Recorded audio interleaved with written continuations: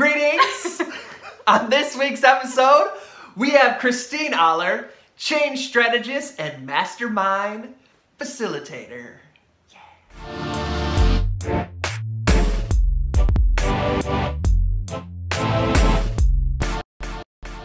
Greetings, everyone. Welcome to the celebration. We know you could be anywhere, so the fact that you are here with us, we appreciate the heck out of that. As you can see, sense, feel, experience, you can tell I am not alone. I have an amazing guest. You can already hear.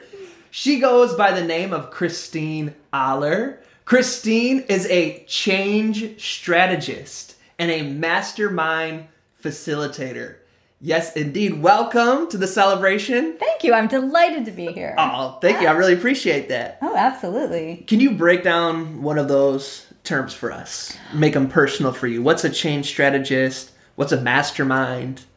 Okay, well, mastermind group is a group of master minds who come together because we can't do anything of significance alone. And we need community and we need support. And while I have a lot to give as a coach, when you're in a room that's also full of really motivated, proactive, smart people who have their own life experience to bring to the table, it just makes it an exponential experience, which is why I love groups. And so I've been facilitating and coaching many different kinds of mastermind groups for 17 years. Wow. Every single month consecutively with no break. That's for amazing. 17 years. Yeah. Wow. Yeah. Yeah, I love it. It's my absolute favorite thing to do. What do you love about it? I love watching the light bulbs go on behind people's eyes, because when that happens, that can be the start of a change of their whole life, perhaps. I also love watching each of the members energize one another and inspire one another. And I love that there's a feeling that happens then amongst the group that's bigger than me. That's amazing. So I hold many of them in my house, and every time it ends and everybody is finally gone, I'm just sitting in this room going, I'm so fortunate to steep in the energy of this room that has held so many wonderful people. That's such a blessing. It is a blessing. I'm just totally blessed. So you have to be a mastermind already to join? Well, in your own mind, you have to be a mastermind. You have to be someone who, in this particular group that I have now called the Inspired Action Mastermind, it's for creative professionals. So you have to be someone who's definitely up to something. Okay. And who is proactive and wants to contribute to the group. I describe it as we're around a campfire. Okay. And I'm not building you a bonfire. We're all bringing logs each time. And some, you don't always have to add a log to the fire. Yeah. But in order for it to warm us all, we have to each bring logs. It's not a passive I always experience. bring some logs, but Yes. Yeah. Or I bring the kindling, I should say, and the fuel to start the fire, but we need some logs. People bring their issues and their questions and their shares and stuff like that. That's wonderful. Yeah, it is wonderful. Is there an interview process? Is there like a checklist that you have to get in, or what? Usually how it works is that people are referred by the members. So when I get an application, it's usually pre-qualified on that level. And then what I'm looking for when I decide I want the texture of the group to be a certain way. Yeah. So I have to look for any red flags that I think might not fit for the person, because I don't want them to have a bad experience either. And then I'm looking like, is there some development in their business already? Like, can I find you on the web? Like, and then sort of I've been doing this so long that I can read an application and read between the lines of it. And then if I have any questions or I'm uncertain, I'll just call them and we'll have a little pre-call. But sometimes it's like, oh, well, you're from her and you're in. Like, nice. The referral. Yeah. I mean, word of mouth, that's the most amazing way to build a business because it just, you don't have to really worry about is someone here just to stir the shit. Yes. Stir the pot, whatever. Yeah. You can swear, it's okay. Oh, thank you. Well then, we're going to have some fun. Here we go. Now that the door's open. What's a change strategist? Okay, so technically, a change strategist is what I do is I help people make shifts in life, significant shifts. And sometimes that's to an entirely new direction. Mm-hmm. Sometimes it's to a new level, or sometimes it's to grow kind of a portion. But also it could be where they want to make a change to the texture of their life. Like many of the people come to me, their lives are very complex, and it's hard sometimes when you're like, I want to do this, or I feel called to do this, but how am I going to do it? Because all this, and I don't want to rock the boat. And so it's really about parsing that out and finding the knots and then helping them untie the knots to that so that they can even just shift the way they are experiencing their life. So sometimes it can be very goal-oriented, and sometimes it can just be like, my life doesn't feel like me, and how do we get that back into alignment? And so it's all about change. And then I'm just extraordinarily good at strategy. That's so amazing. Change strategist. Yeah.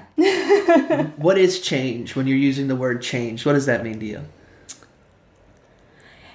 I think of it as something that's self-directed. Mm-hmm.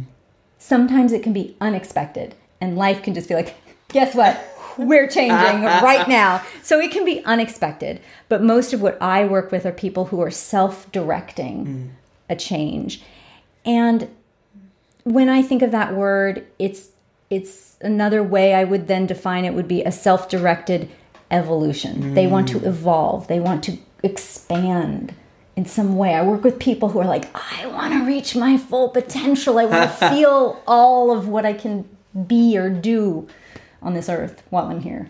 That's amazing. Yeah. Would you say, what relationship is change, transformation, evolution? Are they different words, all the same word? Oh, it depends on how you define it. So they can all mean the same thing, and they each have their subtle differences, I would say, depending on the circumstances or the context in which you're using the word. In the work you do. Change versus transformation. I think I use the word change versus like transformational coach, which change strategist, transformational coach, life coach, it's all kind of the same. Transformation for some people is not the word that resonates. Everyone kind of like change. I want to make a change. Yeah. It's more colloquial. Okay. Transformation for some people, like, well, like, hold on. We don't want to, I just want to make a little shift here. Yes. So I think sometimes it can be off-putting, and it can feel a little like it's used very often with a lot of other woo-woo language around it. And while I myself am quite woo-woo, I think all of this can also be spoken of in very plain ways without all that stuff, because jargon. I don't want that to get in the way of what we're really doing. I'll meet you at whatever level of the woo, including non-woo. That's amazing. Yeah. Maybe to be more specific for me. So I'm thinking of that there must be a process to it. And is there incremental changes that lead to a transformation, or what? And you don't even have to use the language I am, but what is the process of change work? Okay. For me, and the way I do it and the work I do, there's no formula, and there's no 7 steps, and there's no little track I put you on. Okay. Each client is different. Each life is, very unique as far as the circumstances and what they want to do. That said, very often when people think of change, what they're desiring is to see their external circumstances different. I want you to be different. I want this job to be different. I want my job to just be a different job. I just want what I see and how I interact with the world to be different. I want to change this, but we have no power over that. Yes. So if there is a process, it is that the work we do is very interior. Because what's amazing is that you can literally change your life just by making internal changes without any of your external circumstances changing. And yet, if you do make these kind of changes, everything starts to change. That's the amazing power of how that works. So like, you want this to change, we'll start making tweaks here, and it'll feel like nothing's happened. And then all of a sudden people are interacting with you differently. You have a different perspective shift on, and so internal work, and that could be like mostly it's around the stories that we're telling ourselves, and the mindset shifts and having a new perspective, but not just a new perspective. What I'm really gunning for is mental flexibility. There's never one way to look at it. There's this way and this way and this way and this way. And if you have a flexible mind, it's not just about like solving a problem by looking at all the angles. It's also, you can say, oh, this person has that perspective, and I can honor that, and that person has that perspective. So mental flexibility, if we can cultivate that, a lot of things would start to, I think, loosen up in our rigid culture and the rigidity of our culture. I resonate with a lot of what you're saying, and I'm sure our folks listening are as well. How do you cultivate a mental flexible mind? I think where it starts for a lot of people, if it doesn't kind of come naturally to them, and sometimes it'll come naturally in one area of their life, like, engineers and artists, and they have a lot of mental flexibility in one area, but they've never necessarily applied it to their interactions with the public or their relationships or thinking about their own life issues. So you can have it in one area, but haven't really cultivated it holistically. But where it starts is to acknowledge that you're telling yourself a story. I can't do this. This is because that's where we get trapped. Oh, there's one way and it's this way and I'm trapped and there's no other way. So it's like, okay, well, what's the story you're telling around this? Now, what's the opposite story? Yeah. Because that story, the opposite story, is just as valid as the story you're telling. True. It's all bullshit. It's all bullshit. So there's one that makes you feel better, probably, one makes you feel worse. Now, if there's two stories and you didn't even know this one existed, I bet there's a third story. There could be a fourth story. Where I can blow people's minds is like, I can give them 6 stories for the scenario. Like, we could look at it this way or this way or this way or this way. It's like, and once you start going, then the story you're telling yourself kind of loses it. Now it's one of 6 stories. Even less power if it's one of 12. Yes. It's like, oh, okay, now I just pick which story. So if I'm hearing you correctly, it's usually that we come up with one story, oftentimes leaning towards a doom and gloom story, and we believe that this one must be true without having a imagination that there's other ones that might be just as valid. It feels true because you've had it for a while and you've sent your mind out to fetch proof. You collect proof all day. Story's true, story's true, story's true. I had 16 pieces of proof today. But that doesn't mean anything. That just means you're not sending your mind out to fetch proof on a different story. And when you first try to do that, your mind's like, oh, but I built you this big pyramid of proof of this. Do I have to? And you're like, yes. And then it's like, fine, here's one piece of proof. And if you can find one, you can find 2, find 3. Yes. And then you build this other pyramid that really makes this story feel as real as the other story. And to me, that's why affirmations, they're a tool, but they don't work very often because it's like your mind just calls bullshit. Money is coming to me. Money is coming to me. That bullshit. I have this other story that's much more real and we have much more proof around. So it's like, well, you can't, when the story comes into your mind, you can't just bat it away with a little affirmation because it'll just come back. You need to replace it with a story that has as much power, and you can create that. How do you create that with as much power? You don't just craft a story of like, I'm a millionaire. It has to be like, where can we start where it feels true? Where could this feel as true as this other thing? And sometimes this story feels more true once you weaken the other story. So that's where we usually start. It's like, well, let's pull this thing apart and really look at it. And then when you start to go, okay, well all right, there's not a lot of legs over here. Then you don't have to build as heavy of this other opposite story. You're like, okay, well, what could be the other way to look at it? What would make you feel better? And that's the purpose of this. It is hard enough to get yourself out of bed these days in the morning of like, okay, let's go. Another one. Whew. that takes energy. And you might as well tell yourself stories that make you feel good, because that's how you're going to get out of bed and go do the thing that's going to help everything, you know? So does the thought create the feeling, or does the feeling create the thought? What's I keep hearing you say you think something and then you feel it. You can go out and find people who will tell you the feeling creates the thought, and then there's a whole school of thought that says thoughts first, then feelings. Yeah.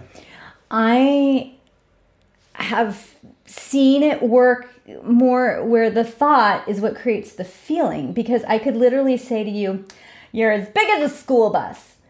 If that insult has no triggering for you, you're like, okay, that thought did not create any feeling. But if I say something like that to you and it's like, boo, that thought, and then you start to the feelings, and then if that thing I said to you fits in the groove of a story you already have, then you're stoking. Then you'll start to stoke those feelings long after I've gone. And then you're just in your room, I'll be like, how dare she? And I'm not with it. Yeah.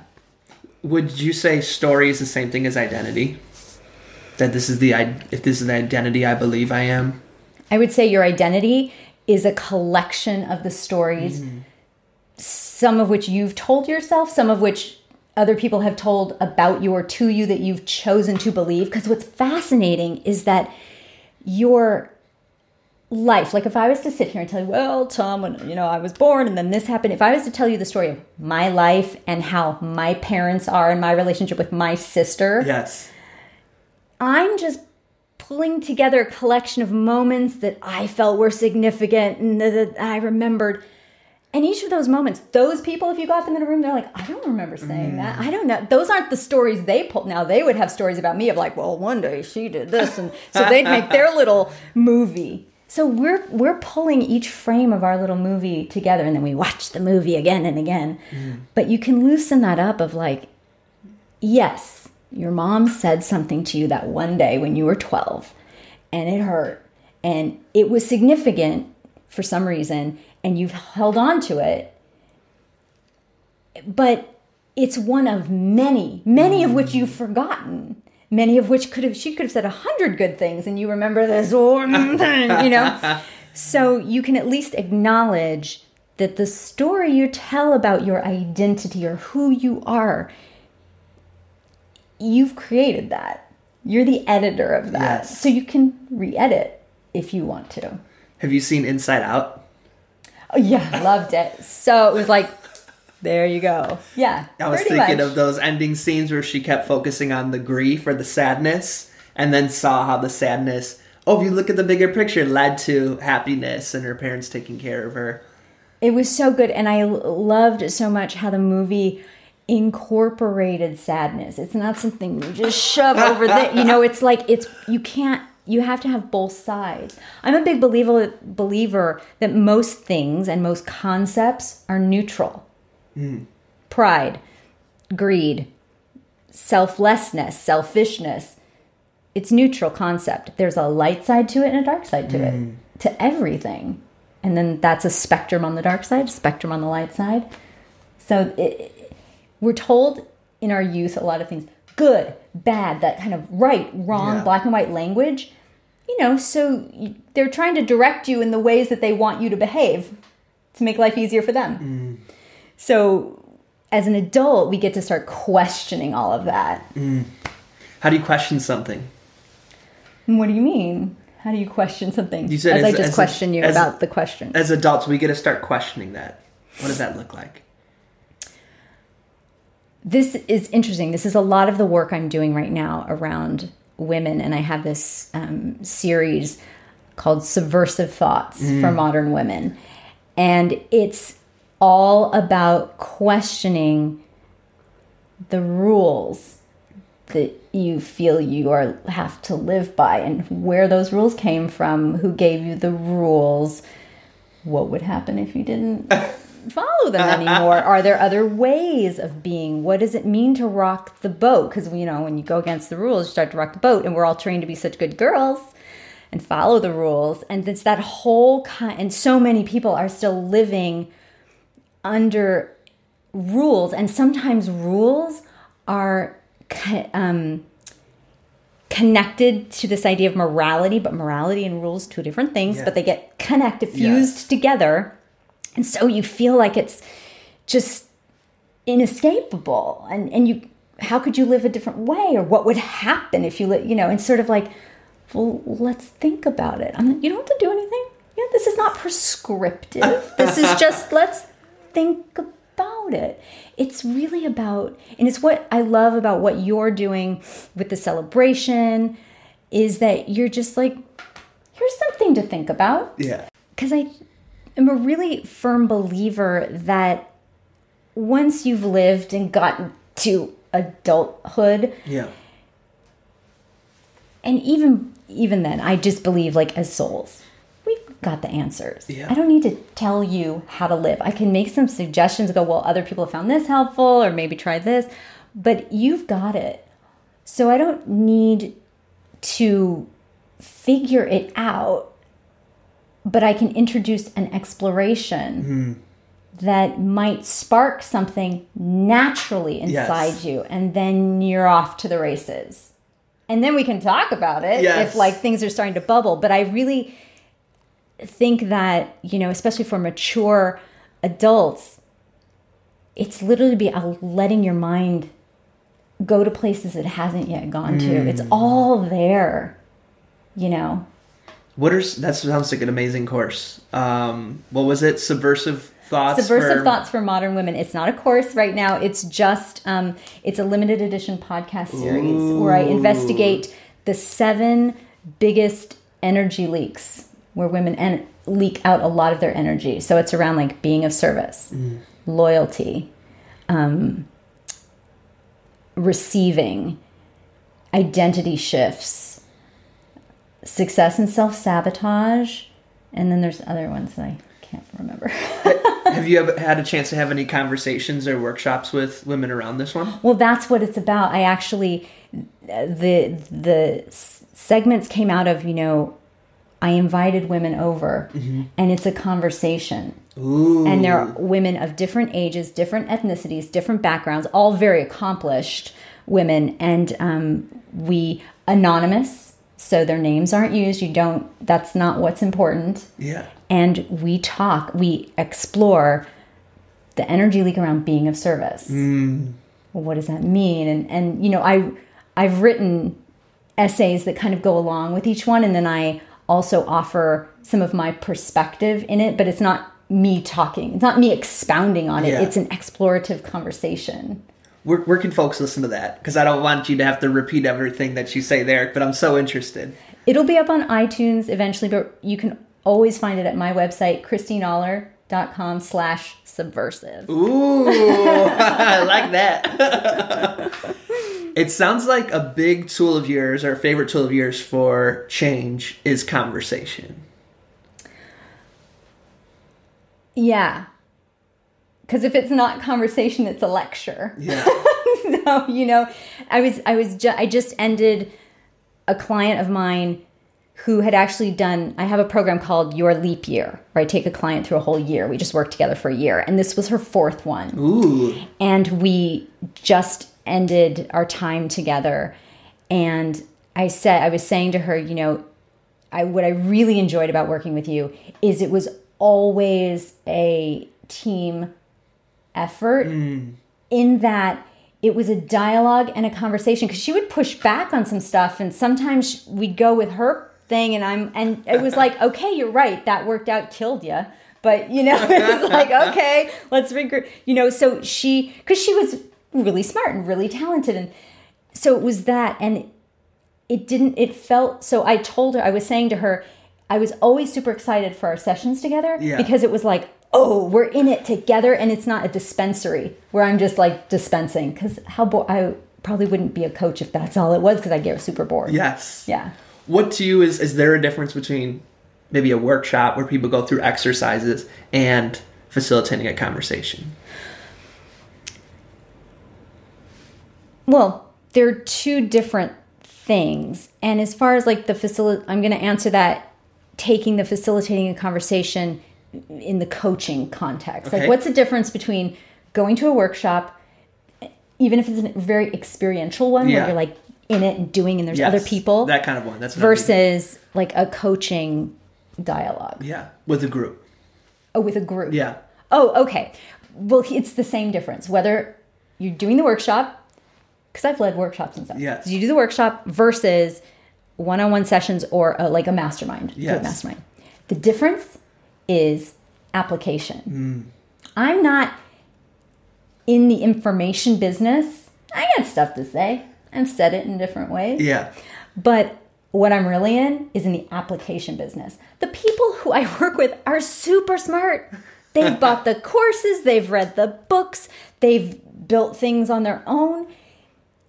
And in their quest to make a change, to expand and to improve, they're reading more and course. But it's like, okay, you have all the knowledge. Yes. And that's part one.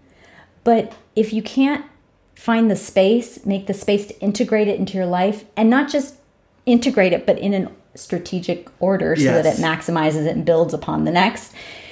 If you can't apply it to your life, then it's just going to be like gathering, spinning. Yes. So I am like, let's integrate some of this stuff. Let's actually take the action. Let's figure this out and do it and use it out in the world. Yes. And let's shift in here.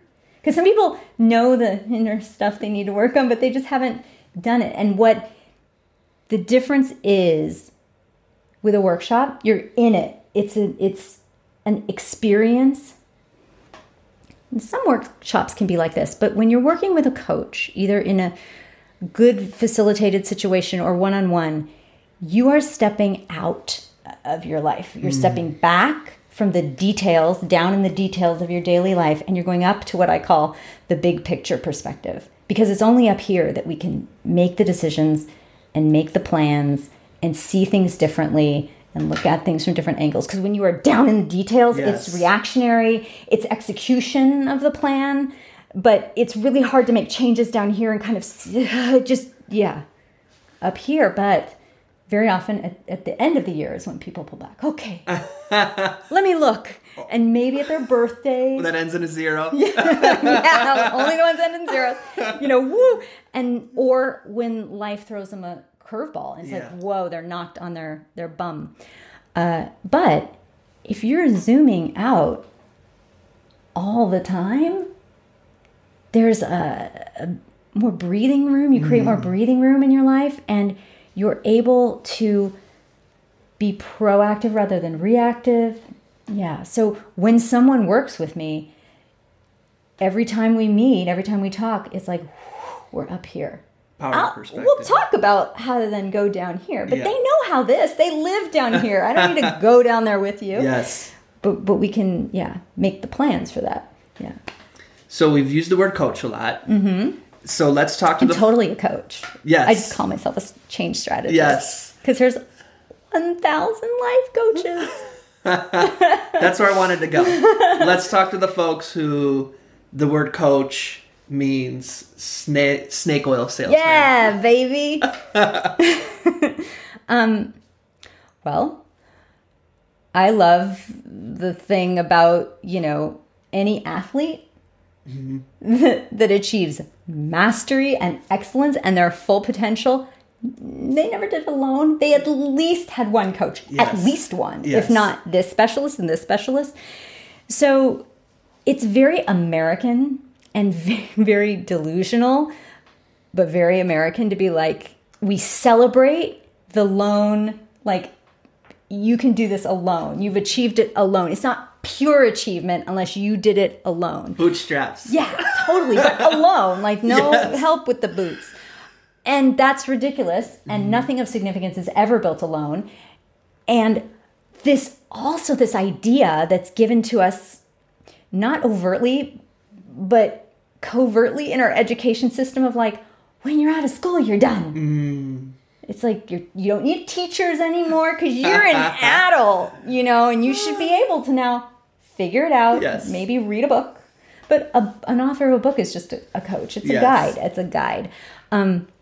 So there's this ridiculous notion of adulthood means you don't need help but it's so lonely and harder alone. And it's so much richer and nourishing and helpful to have help, because what I love most about humanity is that none of us are a complete puzzle. Yes. We all have missing pieces. So I might need your piece to fit. Oh yeah, that fits.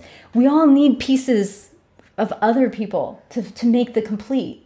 We are built to need other people. Yes. And that's, God, our saving grace, hopefully. I'm putting my chips on that. But I also love that.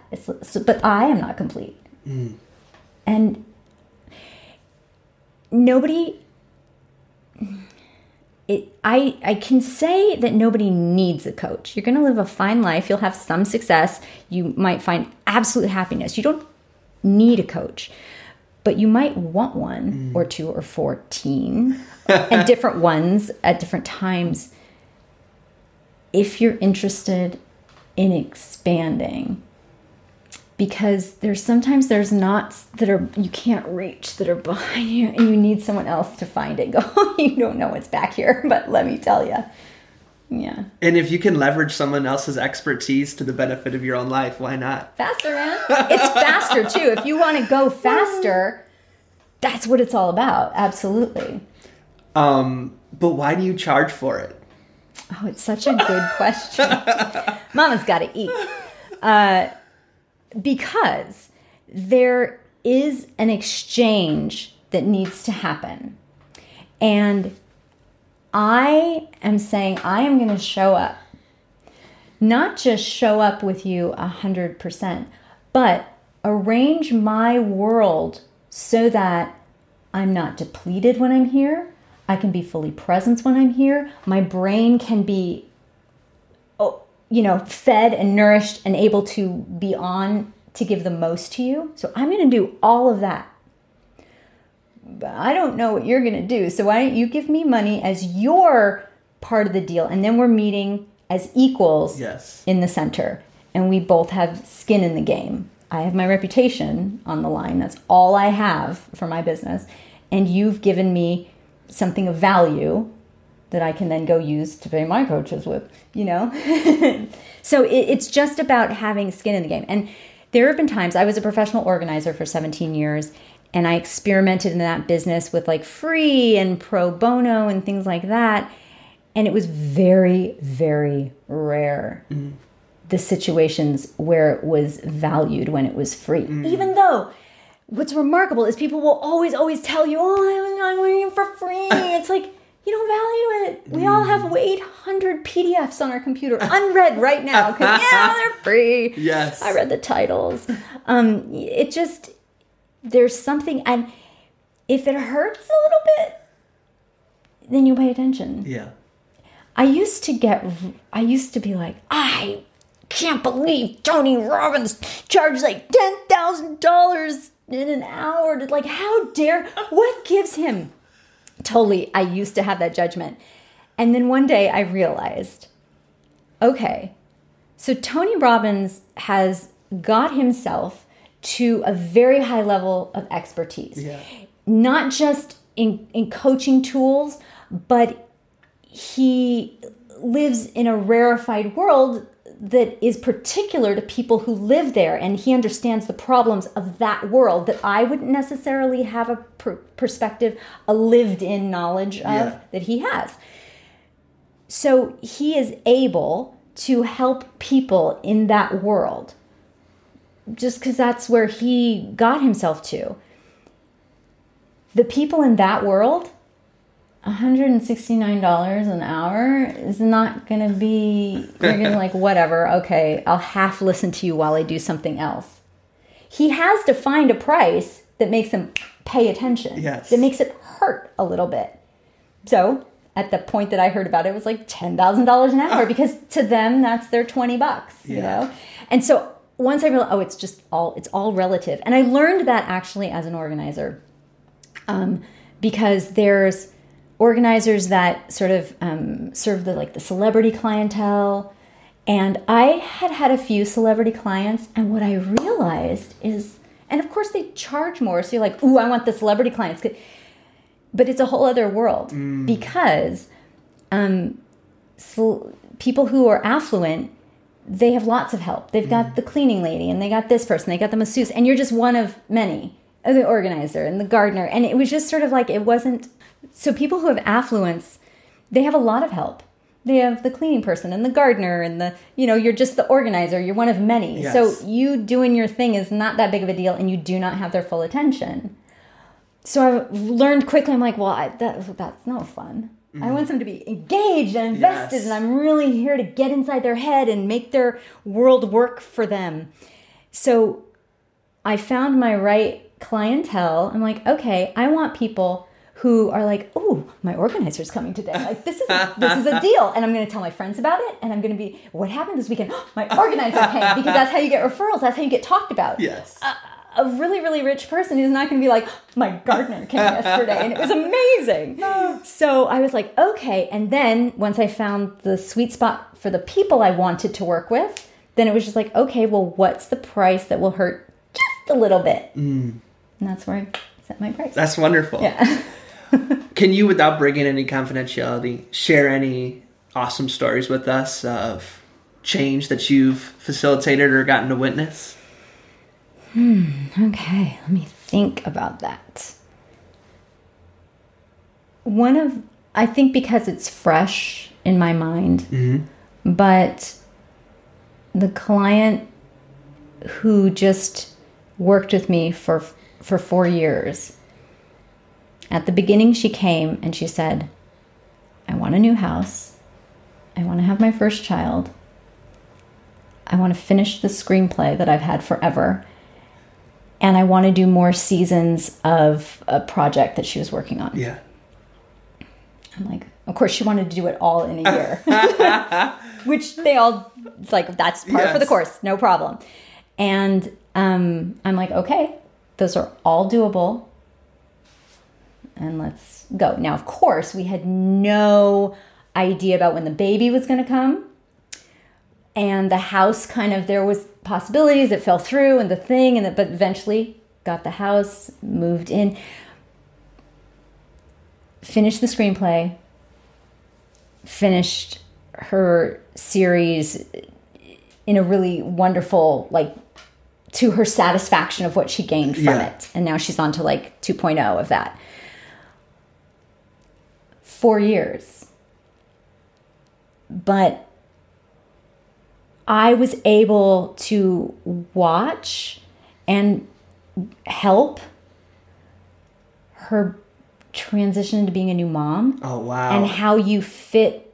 I'm like, we're pausing your year because you need to go over at least 3 months. She was like, I'm going to have the baby and then I'm going to keep working. She's very type A and very ambitious.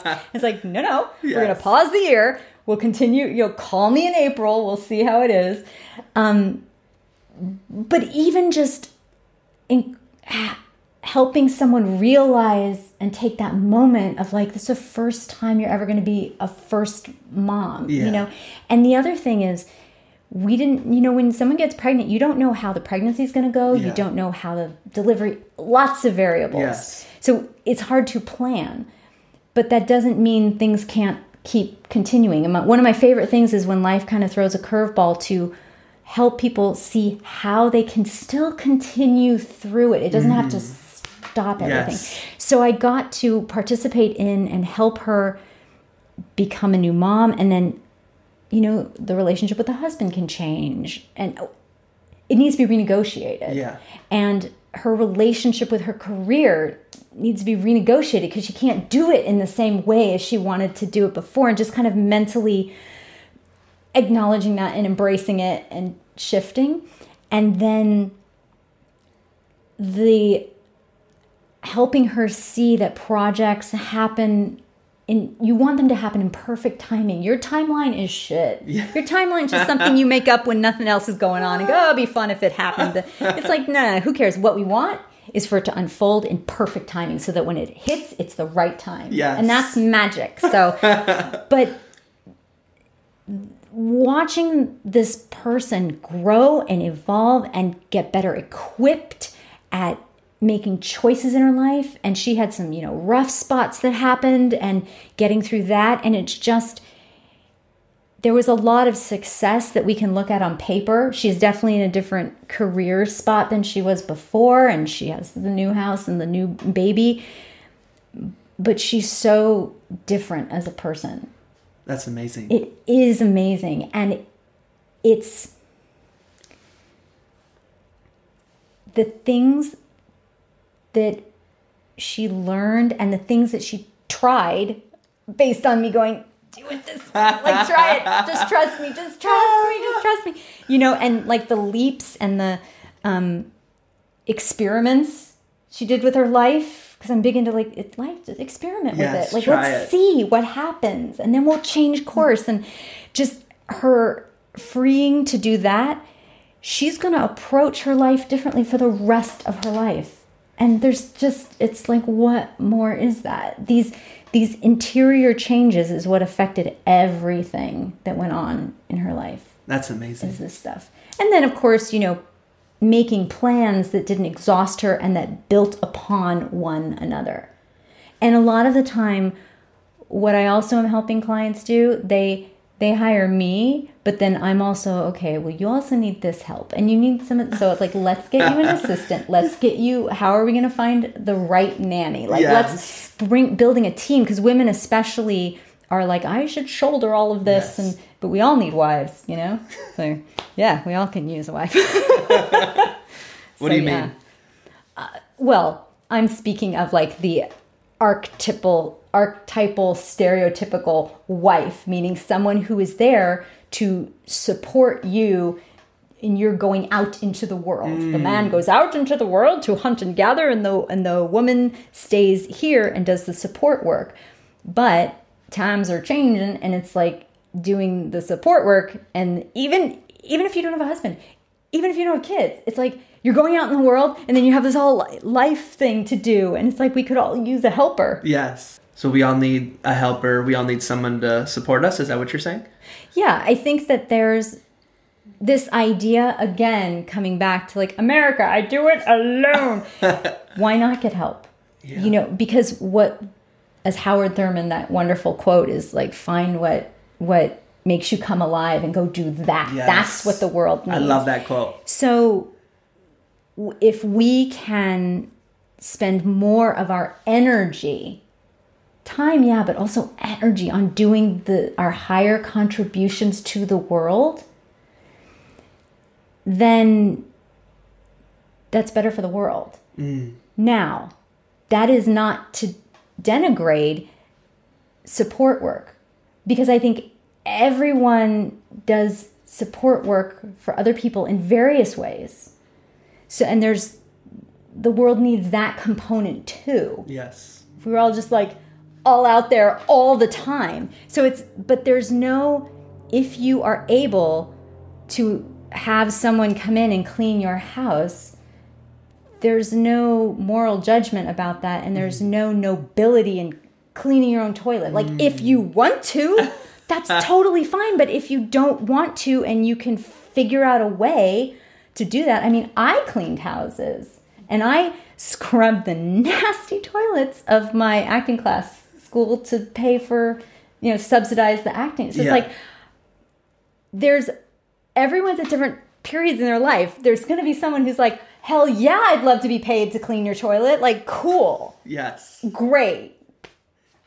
We're all part of the web of life at different ways and different times of our lives. And I know someone who started a house cleaning business. So I do for too. them, they'd love to. That's their hustle. Yeah. And, we really appreciate you sharing that story of that person. Oh. And, for our folks listening, in gratitude for that person allowing us to share their story, we just want you to send them some well wishes, some good intentions, some good vibrations as a gratitude for getting to experience inspiration from their story. In signing off, I know you don't know each person listening. We don't know when they're listening, what time of the year it is. But maybe what's a question that you want to invite them to start at on this process of change strategy and mastermind awesomeness? Are you telling yourself a story that's making you feel good? Or are you telling yourself a story that's making you feel bad? Because that's a choice. If you're feeling bad and upset, the pause and the question is, well, am I just telling myself a story that's making me feel bad? And if so, can I spin a story that makes me feel better? Because they're both just stories. What else could this mean? What's a different story I could tell if I'm feeling negative emotions around the story? Yeah. That's powerful. Thank you so much. Yeah. Where can folks reach out to you to tell you how awesome you are and how much they appreciate this? Well, just leave a comment at my website, KristineOller.com. Okay. Can you spell it? KristineOller.com. Yes. All show notes are at tomrell.com/Kristine. If you just want to take the easy route, go to my show notes, boom, click. Are you on any social media? Oh, Tom. You know me. Not right now. Not right now? Okay. Well, you are via this. I mean, I have stuff up on YouTube. Okay. I've staked my claim on all the spots, but I don't really do much you don't there use them. yet. Okay. Maybe. I don't know, ever. So email. Yeah, email. Send an email to Kristine. Tell her how much you appreciate it. Any questions? Check out Kristine's mastermind group. I believe you have a free first chapter of your... I have a lot of free stuff. Okay. So if you go to my website, under resources, there's a lot of ways that you can test drive my guidance and see if we would be a good match or just get some good stuff. What's your one that's the goal setting course? I don't have a goal setting course. Or planning your year? Oh, okay. That is that's a little PDF.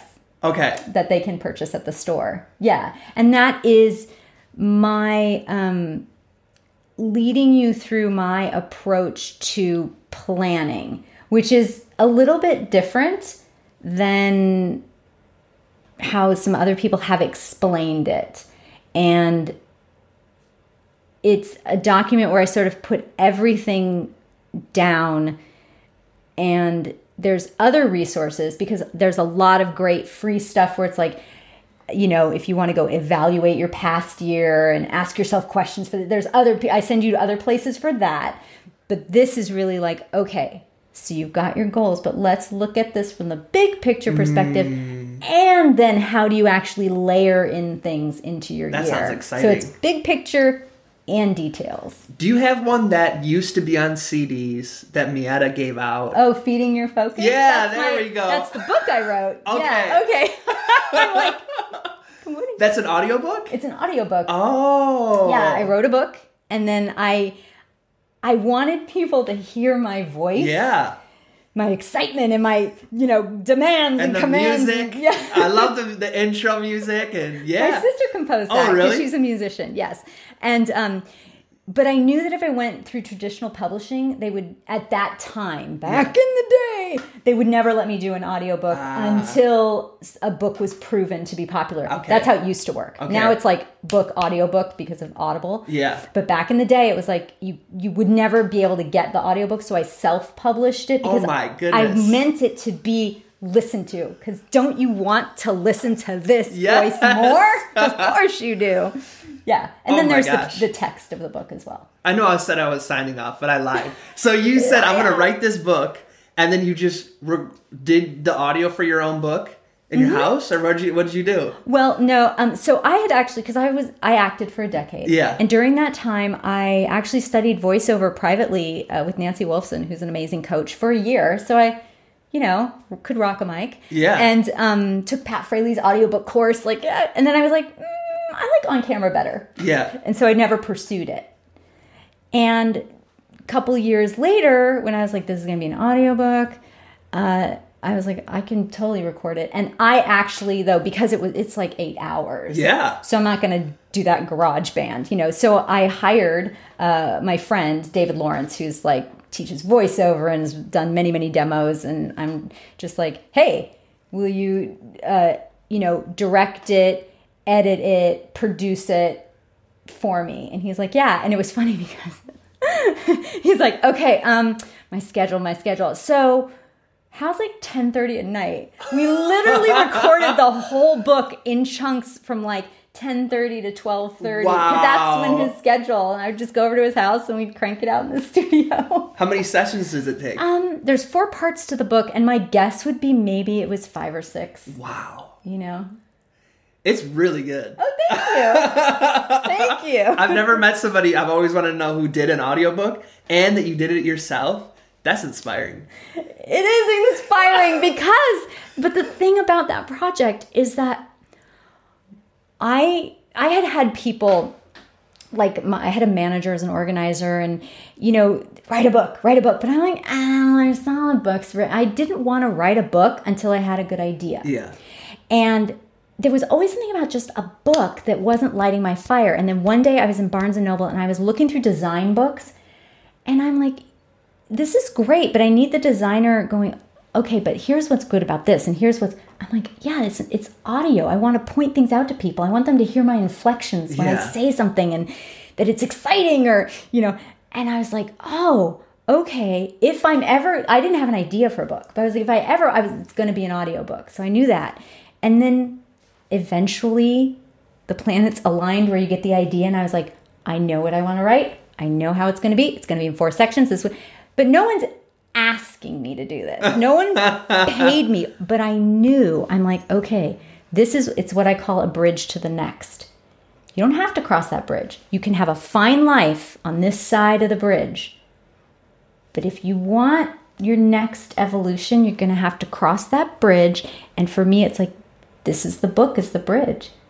So I just bet on myself and trusted that instinct and sat down and spent many, many, many hours writing this book, not knowing if anyone would ever read it or if it would be helpful. I thought it would be helpful, but but even if no one had ever read it, I knew I'm not going to get to my next evolution without it. So I have to write it for me just to cross the bridge. Yes.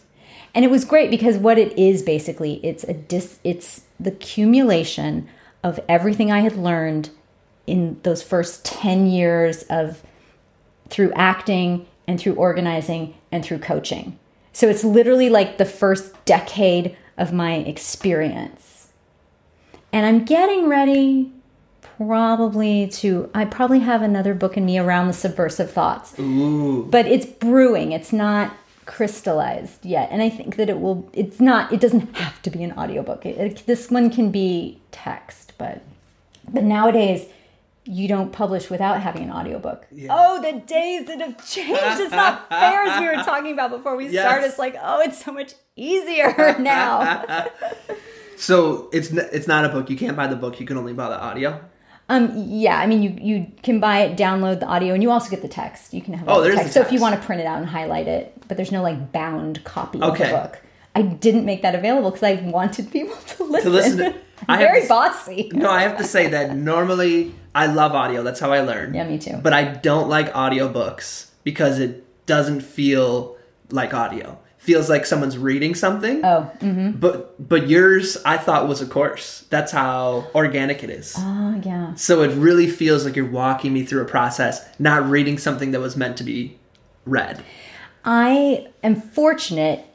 I'm not quite sure how, but I was able to be able at that point in my life, from that point on, to write in my own voice. I have my own voice. I know how to write in a very colloquial, we're just having a conversation style without the stiltedness of the language.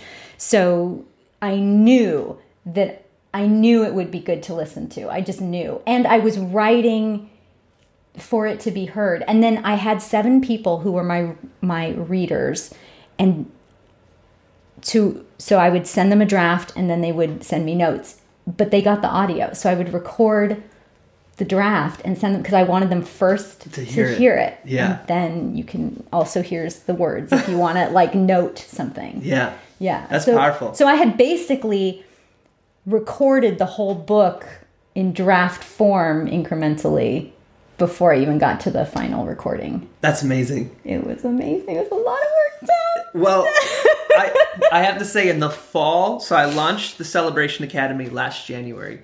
And in the fall, I was listening to that leading up to the launch. So really appreciate it. And little did I know, I'd never even connected until when we did the social media, the marketing workshops together a couple weeks ago. I looked, is this the same person? Oh my gosh, it is! So appreciate that. That delights me. Yes. I mean, hearing stories like that or having come up and having people say, oh my God, your voice is in my head. It's like, wow, it's so gratifying to the girl who was alone in her apartment just going, okay, well, Spirit has told me, put this on paper. Okay. So yeah, it feels good to her. I love that. And folks, that's where it's at. That's where it's at. When you create something, don't go for, I want it to be viral. I want it to get likes, shares. All that stuff will come if you do it first for yourself. And think of just that one person. One person. Oh my God. One person. I mean, if you affect one person, you're done. You're like, all the rest is gravy. Because what does it mean to help someone along on their journey? Exactly. It's just one person, you know? Have you heard that story of the person throwing, what are those, sunfish or starfish back into the ocean? Have you heard of that story? Oh, yeah. It made a difference, that one. Exactly. Yeah, that's such a good one. There's also a video, I believe the kid's name is Dr. Fedora, but there's a video that went viral because he was just so excited. He made a video and he got 5 likes. And it's so beautiful watching this kid be so genuinely excited about 5 likes. And we get all jaded about like, I only had like 1,000 subscribers. It's like, you have 1,000 people who like paid any attention to you at all? That's a miracle. And I love that video because that kid, I'm like, yeah, 5 likes. I was somewhere where we were in a room of 1,000 people and they said, can 5 people please stand up? And they said, this is what you're disrespecting when you say I only got 5 likes. Oh, brilliant. And it was like, exactly, if 5 people in this room, even out of 1,000, came up to you and said, I really appreciate you. You wouldn't go home like, yeah, but only 5. Yeah, it would make your day. Exactly. Yes.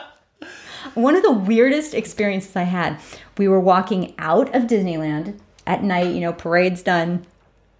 And, so you have a lot of people walking out, but there's also some people like walking the other way. I don't know why, but so there's a cross crowd going on. Yeah. And I was my husband and I were with his sister and her husband and their little child. And I happened to be kind of walking with my husband's brother-in-law. I don't know what he is to me, but he's a wonderful person to me. But anyway, we're just like walking along and chatted. And someone passed by us and said, oh my God, that's Kristine Oller. I'm like, I'm not famous at all. There's no way that someone would need to say it in that way. And he was like, well, who? And we didn't see. So I was just like, wow. But they were very happy to see me. It was the craziest. It was the craziest. Like, it's like, oh, so that's how that feels like. That's so amazing. So random. And yet, exactly on your path. Yeah. That's so awesome. Yeah. You know how when folks say goodbye and then they go to the parking lot and then the real conversation happens in the parking lot? I feel like that's just what happened just right now. Right. We're like, see you later. Oh, wait, one more thing. That was awesome. I really appreciate this. So I have a feeling we could sit here for many more hours time. Yes. But that would not be fun for them. Yes. Well, thank you so much. This has been amazing. Absolutely. And I feel like this is the first time I've ever almost been pushed out of the screen. That was awesome. I've been an actor for 10 years, so I know how to work it. I'm like, oh, this is still coming. That was awesome. And I really feel like people got a lot of gems and insights out of this. So we really appreciate you bringing your time, your insight, and your awesomeness to the celebration. Thank you for love what you're doing here. Oh, thank you. 110%. I appreciate that. Mm-hmm. So folks, show the love, spread the celebration, and let Kristine know how much you appreciated this. TomReal.com/Kristine for all the links. We'll try to link that video you were talking about at the end so you can have all of that stuff. As always, we're wishing you peace and blessings.